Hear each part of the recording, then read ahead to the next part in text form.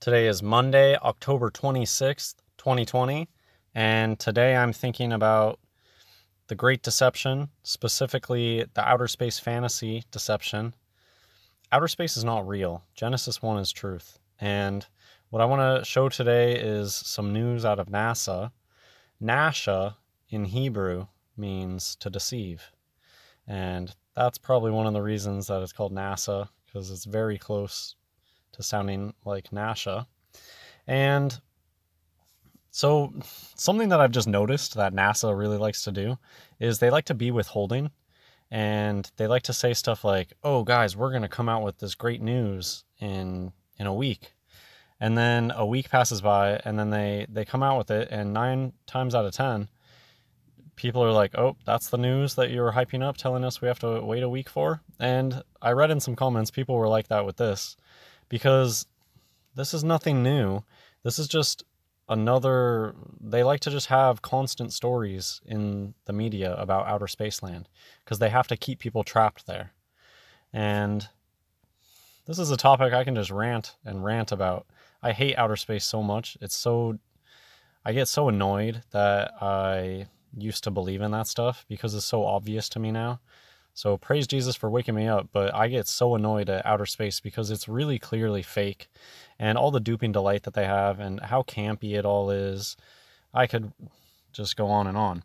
But I want to try to do this video really fast and talk about the main point of this. The news that they came up with is talking about water. Anytime that anybody is talking about outer space land and water comes up, you should have all the alarms going off in your brain about they're talking about water, and it's because that's what's up there. Read the Bible, read Genesis 1. There are waters above. And so that's what this video is, just talking about how whenever anybody talks about water and they're talking about outer space, they probably know the truth, and it's that there's water up there. There's water above the firmament. That's why they like to talk about this stuff, because they like to hide a grain of truth in their enormous pile of BS. It's like a needle in a haystack, and it gives them something to feel smug about. And it's just an in-joke. You are surrounded by people. You know how the saying about how it's a big club? Well, the big club, they know that all this stuff is fake, but they think it's hilarious that people don't get it, and they get off on deceiving people and just going along with it. You'll hear people talk about how, yeah, I know everything's fake, but it's more fun to pretend. And to me, it's not more fun to pretend. I don't understand that at all. It just shows you how different they are than we are. When I know the truth, I want to tell people the truth, and I want to shout this stuff from the rooftops. And everybody should know that Nasha means to deceive in Hebrew.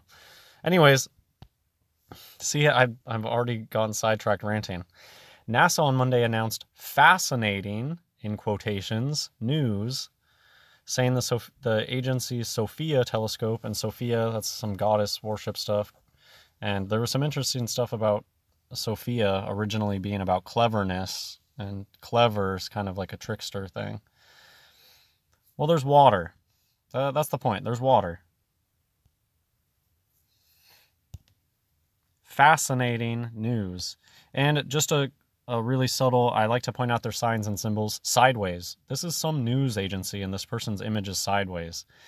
It should not be sideways. The reason it's sideways is because sideways is 33. Also, the word fascinate is 33. And at the end of this video, I'm going to show you a definition of the word fascinate that may fascinate you.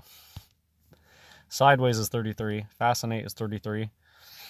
It's a big story, but in my opinion, this is going to be one of those 9 out of 10 stories where people are like, womp womp, that's all, you're just telling us that there's water up there? People are going to be like, you've already been talking about this. And it's because they just love to fill the news with this garbage and overhype stuff and then let you down. They got their CGI. I thought this was interesting, another quotation thing. They're really into the quotation, putting quotation marks around certain ideas. Eternal darkness. In my opinion, the fiery cave that they show us that hell is, I don't know that that's what hell is for everybody. It seems like the Bible talks about this outer darkness thing, And eternal darkness may be the fate of some people. That's like hell. They'll just be falling through darkness forever. I don't know. But the Bible is clear.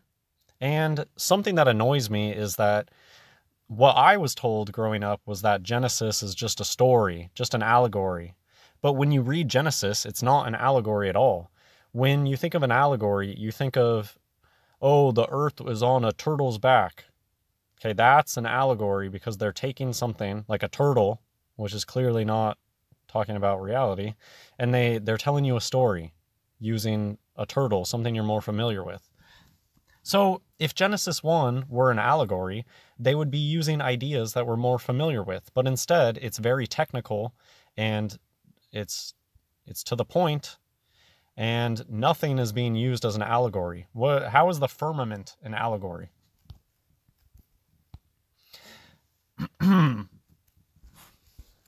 And God said, "Let there be a firmament in the midst of the waters, and let it divide the waters from the waters." Go look at the flag of Israel. The flag of Israel, you can probably just picture it in your mind. There's two blue stripes, and the blue stripes are separated by a white stripe. And so what it represents the waters below and the waters above. That's what the two blue stripes in the flag of Israel represent. Well, anyways, whenever you see water, I just think of you need all the alarms blaring when people are talking about water and fake outer space land, because they're hinting at there's waters up there. It's the waters above. That's why a lot of phenomenon in the heavens, they look like light dancing on the bottom of a pool. That's why comets look like a flashlight being shown underwater. It's probably why the sky is blue. There's water up there. The ISS is underwater. Orange. Orange is 33. Just look at these. It's just a costume. The fact that there's a pulley here, I love pointing out the fact that there's a useless pulley here. It doesn't make any sense. It's just trying to look complicated. Patches. They look like children with patches. Is this Boy Scouts? What's going on here? And they love their hand signs. Devil horns. Magic wand hand on the left there. From both of them. They're all inverts, and they're all in on the joke. They're all in on the joke. That's why Ariana Grande puts on the orange suit and covers one of the eyes, takes their photo. That's why they have man necks with the strip throat line. That's why they have long faces. Why the long face? Because they're a eunuch. Eunuchs have long faces. Eunuchoid facial elongation. It's a real thing. And I'll just end with this. This was a really interesting, a lot of their articles, you can tell that they're not written by an AI. A lot of articles these days, it's like, did an AI write this? It seems like an AI wrote this. Other ones, they're making too many references and they're using too many of their words. And you can tell that somebody in the know is writing it. But I thought this was interesting how it said a telescope in the back of a 747. That's kind of an in-joke because a lot of NASA footage is filmed in the back of a 747. Go look up Vomit Comet. They hollow out an airplane and they give these people and they put a set in there, probably some green screens and stuff. And the airplane just does a free fall. Just the airplane goes up really high and then goes down at the same rate as a free fall. And it gives them a few minutes to record their NASA BS in 0G. Gravity's not even real. There's no such thing as gravity. It's just buoyancy. But anyways, I just noticed that there. The fact that they start out with a telescope in the back of a 747, it's kind of an in-joke that NASA stuff is recorded in the back of airplanes. Anyways, water. About lunar water. 11 years ago, so 11 is a big number in Freemasonry. 11, it's the first duality number because of repetition. Goes same forward as backwards. And also 2 pillars of masonry. 11, I think they really like the number 11 because the two pillars of masonry. 11 looks like 2 pillars. Changed our view of the moon forever. Data collected by the robotic travelers. So travelers is a big buzzword. So even the word buzzword is a buzzword. And, we have Buzz Aldrin. So because what buzz is a bee reference and it's a hive. They're like a hive, a Masonic hive. And traveler is something that these people call themselves. And I guess it's like a thing that Masons will do. They talk about traveling eastward or something. I don't understand. I don't care. They're really childish, stupid. But I just know that they call themselves travelers. Have you ever met people that are obsessed with saying their whole life, they're like, oh, I want to travel. I just travel. And a lot of them do really travel all the time. Like that's like the upper level ones. The really rich inverts, they really do travel a lot too. Like they'll go to Europe just for no reason, like 5 times a year. So anyways, traveler is a big buzzword. And our moon wasn't so whatever. Hawaii, I believe Hawaii is 33. Illuminated is a big buzzword.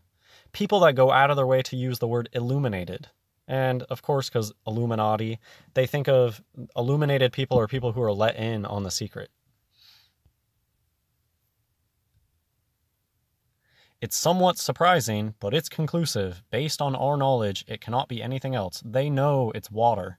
Because these people, they know the Bible's true. They know the earth is flat. They know there's a firmament. That's why they're always mocking it. And